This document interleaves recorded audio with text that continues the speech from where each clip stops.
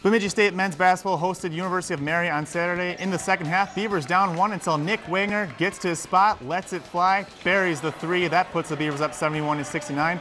A couple possessions later, Beavers trying to put the Marauders away. Derek Thompson, nice little post move inside. That was 2 of his 12 on the night. BSU up by 1 in the closing seconds, trying to close it out, but Matthew Krecklow gets the game-winning flush with 1.5 seconds left. Beavers lose another heartbreaker. Final score in this one, 78-75. Nick Wagner paced the Beavers with 23 points.